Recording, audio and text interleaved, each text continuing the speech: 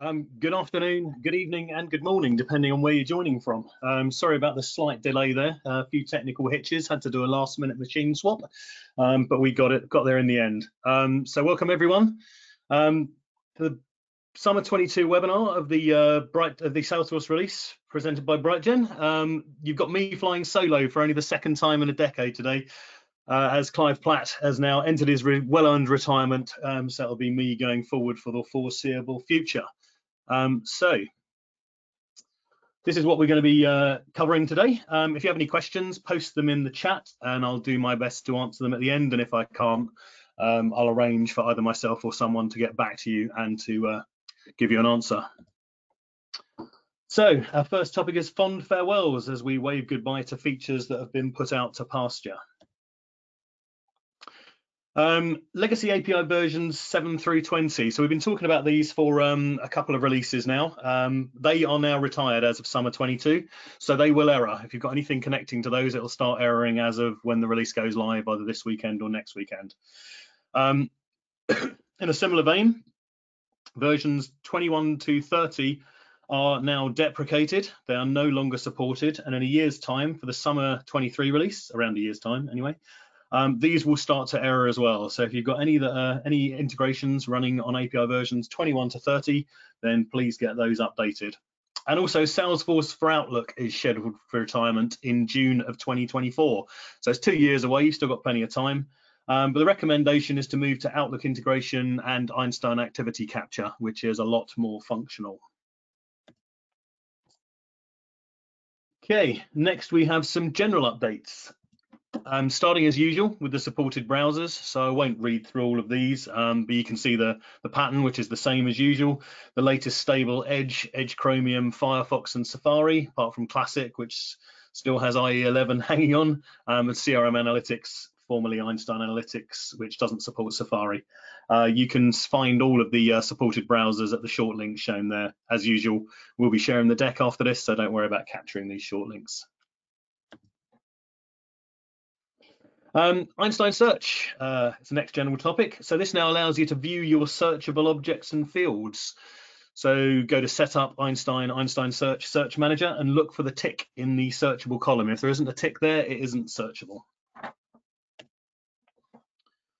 A bit more on Einstein. You can now use natural language search on knowledge articles. So just by typing in a query like knowledge articles created today, that'll give you that information.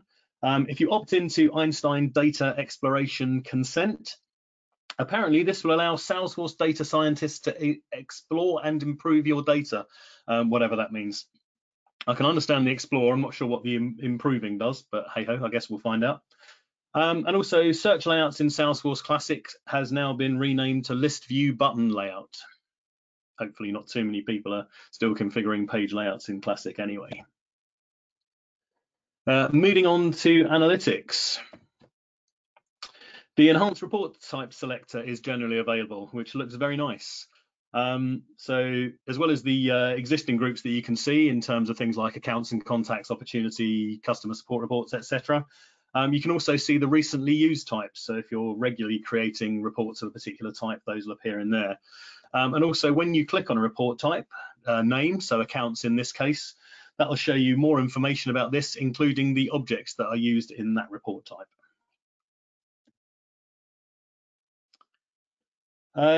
Another nice feature around analytics, you can now edit multiple fields in the report run page. Not every field is editable, so you need to look for this pencil icon. So in this case, the stage is editable when you hover over a field, but it could be something like created date isn't editable in that particular way, so it'll have a lock icon next to it. But basically what this allows you to do is edit multiple columns across multiple rows, so almost treating it like a spreadsheet, and saving that in a single button click. So until you click save, nothing changes, it's all in the UI. And also, if you don't want your users doing this kind of consolidated editing, you think maybe that's giving them a little bit too much option to change things, you can opt out. Report summaries now support median, which gives you the midpoint of a range, and allows you to remove the influence of extreme values. And finally, for analytics, you can now limit the number of rows returned in a tabular report. So if you're only interested in 10 rows, you don't have to process all however many thousand there are and just ignore the rest of them. You can tell it you only want 10 rows returned. So it should speed up a few things, I would imagine. Moving on to customization, one of my preferred areas. Some enhancements to restriction rules, which were launched in the last release and allow you to basically narrow the availability, narrow the sharing effectively, limit it rather than just opening up as we always used to be able to. External objects are now supported in restriction rules. And also, restriction rules used to stop you creating or editing a record if it meant that you wouldn't be able to access that record as soon as you created it. Whereas now it will allow you to do that. It'll allow you to create it or change the characteristics of a record so that it matches a restriction rule criteria. Just be aware that if you do that, once you save it, you may no longer have any access to it. Users with view all and modify all on an object can now access records even if there are restriction rules that would normally block them, which gives feature parity with view modify all data, which can always see all records. And finally, on restriction rules, the criteria now supports pick lists, although that doesn't include multi-select pick lists, which is probably not a bad thing.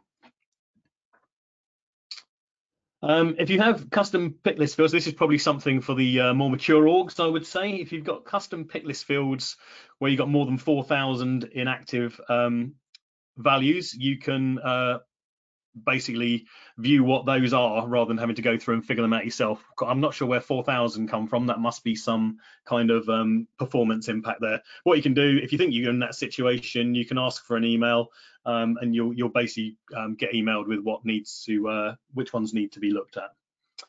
And something that's probably going to be of use to everyone rather than just those in the more mature orgs. If you add pick list values that are duplicates, you'll now be told what the duplicates are, whereas before you just got told there are some duplicates in those values and you had to go and figure it out for yourself.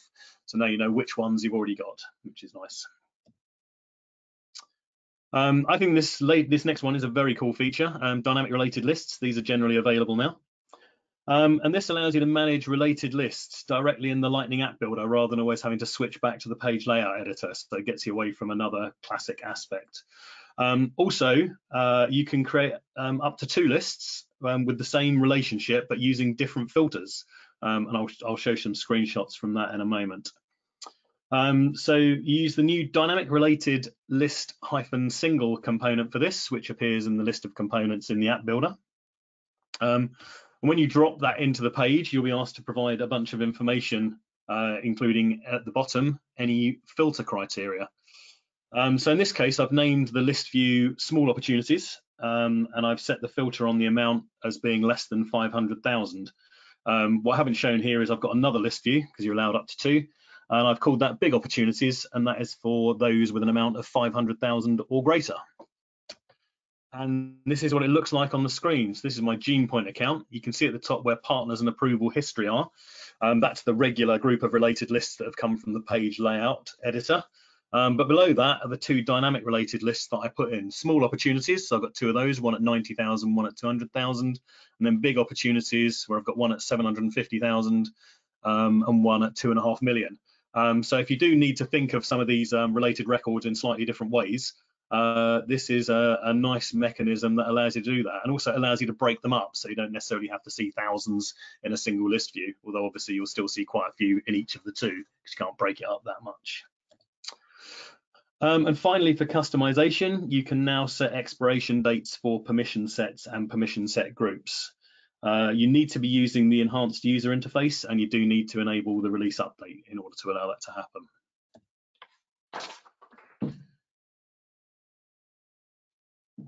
Moving on to our next topic, my personal favorite, development. So Lightning Web Components now support the Light DOM, also known as the DOM. So basically, the way Lightning components usually work is they have their own shadow DOM, and that hides the component markup and the styling, etc., from the rest of the page. So it kind of almost detaches it and puts it into a private space. But there are times where you really want to not do that. You want to attach directly and let other elements have access, particularly if you're using third-party libraries. It also allows the styling to filter down, whereas at the moment, global styling will stop at the shadow DOM boundary, whereas if you're using light DOM, it'll go all the way through to the component. You can use light and shadow DOM interchangeably, but bear in mind this isn't available for the Salesforce supplied base components, which are in the Lightning -namespace. And you enable light DOM for a component either in JavaScript using the render mode static field as shown in the first code snippet, or in the HTML markup via the LWC::render mode template attribute light or shadow.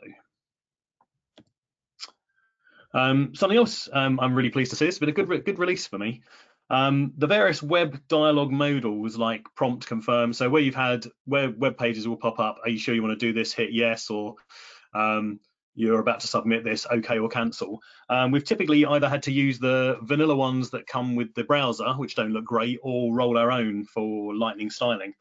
Whereas now these are available as native Lightning and Aura components.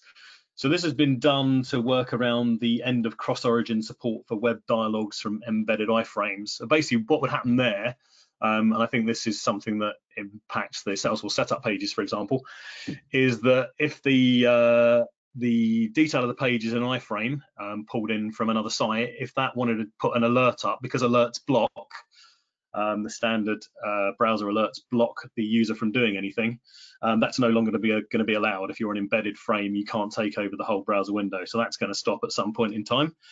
So this basically is a way of allowing us to continue that kind of functionality and behavior, although something to note is that they don't block in the Lightning Web Component and Aura side of things.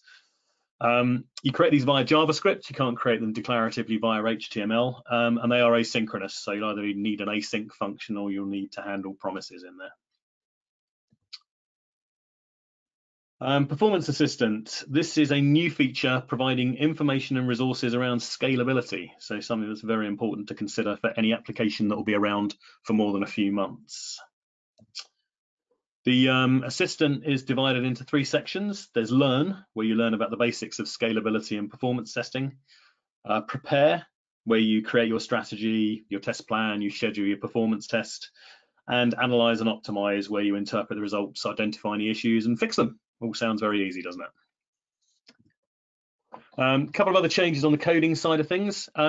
So Apex tests should run faster on sandboxes, basically because controls have been put in place to stop somebody else consuming all the resources of the pod that are available for unit tests. So if there were some highly concurrent test executions, so lots of tests running at the same time within a single instance, that could consume more than its fair share of resources and could start impacting other tenants, other residents of the pod.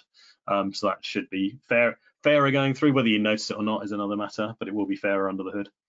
And finally, you can group multiple platform events into a single channel.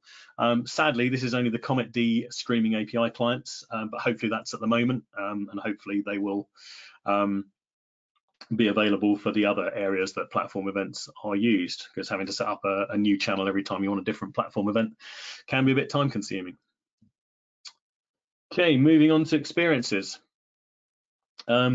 You can now create multilingual Lightning Web runtime sites and supporting up to 20 languages per site. So for standard components, all text entry fields are translatable, and for your custom components, you can mark the string properties as translatable if you want to make those available for translation. And also the language will be determined from the user's browser settings going forward. Previously, regardless of their browser settings, they saw the site in the default language, which doesn't sound like a great experience at all to me. So that's a nice feature to be added.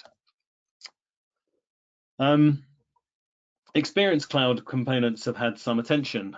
Users can now deactivate their account from Aura sites using the customizable user settings component, but you do need to enable this. You need to enable user self deactivate in user management settings.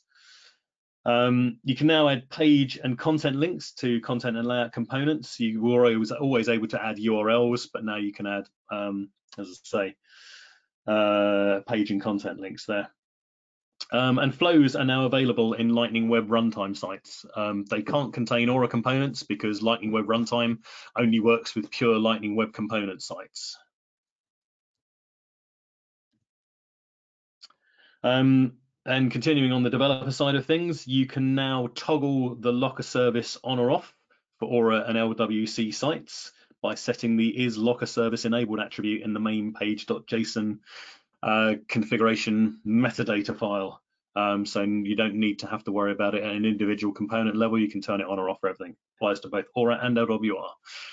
And for Aura sites, where you have URL query parameters that are optional, as in the user may not provide them, what used to happen was if you had an expression such as record ID, shown here, brace, exclamation mark, record ID, close brace, that turned into that string literal rather than being an empty string, which was really unhelpful. So now that will evaluate to an empty string if it's missing, rather than giving you the string literal of something that should have been replaced. The campaign against guest users continues in this release. It'll now be removed from any permission set and permission set groups associated with permission set licenses, where view or modify all permission is granted, or edit and delete or delete standard objects is granted, because guest users aren't allowed those permissions. So rather than them just not applying, the guest user will be booted from that, along with all the other permissions that would be in that set and group. So they can suddenly lose a lot that you weren't expecting. The permission set license is not removed, but everything else, everything conferred on the guest user by the permission set will be. This applies to Aura, Lightning Web, Runtime, and Visualforce sites. It's a release update that will be enforced in the next release in winter 23, but if you think you might be impacted, you probably want to test this in a sandbox as soon as you can. The generic run flows permission is also being removed for guest users. I think this is a good thing, actually. I don't think this is a bad thing at all, because it means that rather than giving guest users access to everything, you'll explicitly grant them access to particular flows via profiles or permission sets, which seems like a lot more controllable to me, much better granular security. Again, this applies to Aura, Lightning Web, Runtime, and Visualforce sites. And this is a release update that will be enforced in spring 23, but you can move to it sooner rather than later by changing the access settings on each flow to use profiles, permission sets, as I've shown in the screen grab here. So I definitely recommend doing that just to give you full control, make sure flows don't leak out to the guest user. Next topic, Sales Cloud enhancements. Starting off with collaborative forecasting. You can now change the label of a forecast category that includes more than one forecast. Previously, this only worked for single category roll-ups. Now you can do it for those that contain more than one. And you can create custom filters using standard number, currency, and pick list fields, as shown in the screen grab there. Note that you can't filter on custom fields, it's only the Salesforce provided ones. And you can now view corporate and forecast currency units in a single view. The corporate currency is the one in brackets shown after the forecast currency. And Einstein Deal Insights now includes recommended actions. So in this screen grab, the recommendation is more engagement, which feels like a fairly easy one to go with. But basically, yeah, it can give you some information about how the win rates were affected with additional engagement as well. You can now use existing org-wide email addresses also as the default no reply address, rather than having to create a separate one. And there's a bit of a change around unverified email addresses. So again, this is something for the more mature orgs. At one point in time, you didn't have to verify an email address in order to be able to use it within Salesforce. Going forward, if you try, when it gets to summer 23, if you try and send an email from an unverified address, you won't be able to. You'll get an email asking you to verify it, and until you do that, your emails will be blocked. It doesn't take 2 minutes to verify, so it won't be an issue. It just might catch you by surprise if you're in a more mature org. Overdue tasks now appear in red on the activity timeline, the task list view, the task detail view, task Kanban view, and the task split view. So pretty much everywhere you can see tasks, if it's overdue, it'll appear in red, reminding you that you've missed something. And if you're using Einstein Activity Capture and that has automatically associated an activity but hasn't got it quite right, you can now update that. So you can remove some or all of the associations, you can associate it with additional records or different records, so you're now in control of that. And a few features that were previously add-ons have now been rolled into Performance and Unlimited Edition. I won't read the list here, but as you can see, there are a few of them.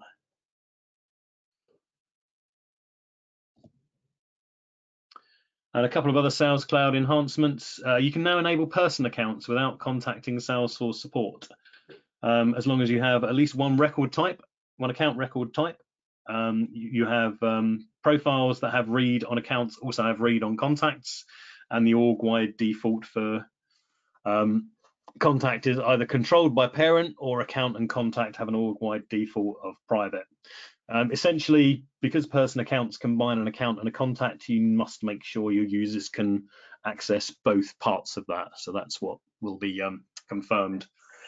Again, whether you should enable person accounts just because it's easier doesn't mean you should do it. Always test it in a sandbox. Person accounts, they get a bad rep from time to time. They do have their uses, but it should always be a considered decision before enabling them. You can't turn them off. You don't have to use them once they're there, but they will be enabled going forward. And another holdout of feature parity from Salesforce Classic has been mopped up in this release, the ability to manually share campaign records with another user. Next, we have Service Cloud, starting with routing. You can check availability before you route work to a group of agents based on the number of agents, the backlog of work. Make sure you don't overload everybody. You can configure a custom sound to play when work item is assigned, maybe a sad trombone for someone who thinks they might have been done with everything. And you can also configure auto acceptance of work items at the channel level, although how your agents would feel about that, I don't know.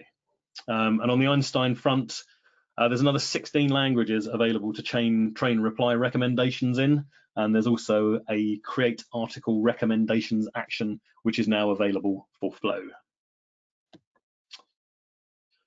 If you're using entitlements, the milestone timer now automatically stops when the case exits the process. Previously, it wouldn't stop and you had to manually click the is stopped button, but there is no need to do that now. It will figure it out for you. And there's now a messaging learning map that guides you through planning, creating, customizing, monitoring, messaging channels. There's a wealth of information there, nicely organized. I'm hoping we'll be seeing more of these around the Salesforce, various Salesforce areas of functionality. And you can find that learning map at the short link shown. Bots, the conversation canvas has been enhanced. You can now drag and drop from the component library, and also you can drag to rearrange the bot steps. So a little bit easier to tweak and change your bots. There's also some improvements around the standard reports. There's 16 new standard reports and some updates to existing ones. Rather than overwriting the ones you've got in place, these are a new folder named Einstein Bot Reports Summer 22. So if you want to use those, you'll have to go and find them there. Which brings us to the end of the generally available features. So now we're going to look at some beta features. As always, caveat emptor, beta features may not go live. You have to agree to a different licensing approach for those, so make sure you read it and understand the impact of it. First up, filtering report types for selected objects. So rather than having to wade through all the different report types and figure out if it actually supports the various objects that you want in there, does it have the right relationships, etc., you can just basically just filter on those. Just type in some Salesforce object names, and that will restrict the list to those that support those particular objects. So should allow you to drill into your report types, the report type you need, a bit quicker. Next up, this is something that I've been wanting since I started using Salesforce back in 2008, custom address fields. So I don't have to handcraft solutions of multiple additional address fields that don't really work well together, and I have to manually organize them in a particular way. So in order to use this, you must have state and country pick lists enabled, and you need to turn it on in setup user interface. Once that's done, you'll have a new custom field type of address, a compound field. So I've added a compound field of address named physical location into my webinar records, and as you can see, that appears nicely in a group. Physical location was the name I gave it, and then in brackets after each of them, you can see they're tied to physical location, but then you can see what the actual component is. I've lost count of the amount of times I've implemented custom address fields or custom address objects in the past. So really very pleased and hoping to see this go generally available as soon as possible. Pick lists have had a bit of love this release, both in the generally available and the beta side of things. So if a field has a lot of pick list, inactive pick list values, and you haven't used those on any record, so if they're inactive and they're used on records, there's not much you can do because you need them there. But if you've got inactive ones that aren't used anywhere and you've got a lot of them, you can clean them up in a single operation. So you have to enable this through set up pick list settings, and again, you're opting into the beta feature, subject to the terms of the Unified Pilot Research Agreement. I'll just have to leave the webinar. I think it should be fine. I will leave the webinar. All good. I'll just let. Right, sorry about that, just a bit of background noise there. Yeah, so once you have opted into this, basically on any pick list custom field, you will then see a delete unused values button. That fires off a background task and you receive an email when it is completed. Doesn't take very long at all if you've only got a few like I only had 3. If you've got 4,000 as shown earlier in the webinar, that might take you a little bit longer, I guess. And finishing up on a developer focused beta feature, user mode database operations. So a bit of background for those that aren't Apex developers. Apex code executes in system mode most of the time, and that means things like field level security, object permissions, and the individual user's permissions are disregarded. And a lot of the time you want that. If you've got a trigger which needs to update a field because something has happened, it shouldn't matter necessarily whether the individual user has access to update that field manually. Your automation needs to do that. However, in many other cases, you should be respecting the security configuration put in place by the administrator. So you could always do this, but you had to check your database schema on each object and field before you either queried it or before you carried out any operations on it. So you ended up with quite a lot of manual checks, quite a lot of if around. So now, as you can see in the code snippets here, you can specify whether SOCL or DML executes in system or user mode using the new with user mode, with system mode and SOCL queries, and the as whatever additional version of the DML statement. So that will come in very handy. ISVs will be particularly pleased to see this because they've been having to manually check everything to pass the security review. So this brings us to the end of our features, but as always, there is a release readiness site where you can find the release notes, demo videos, release in a box, all sorts of other things. And once you've been through that material, you'll be in good shape to tackle the Trailhead badge. So this really does bring us to the end of the webinar. I'm just going to jump over to the controls and see if we have any questions. And it appears that we don't. Great. So obviously everybody understands everything they need to understand. If you do think of any questions, please feel free to reach out, info@brightgen.com, or if you're a service customer or one of our customers, talk to your service manager or account executive. Aside from that, thanks very much for joining me. Not the same without Clive, but somehow we press on. And I hope to see you all at the Winter 22 webinar, Winter 23 webinar. That should be around October time. So hopefully see you all in a few months. Thanks very much, everyone. Catch you all later.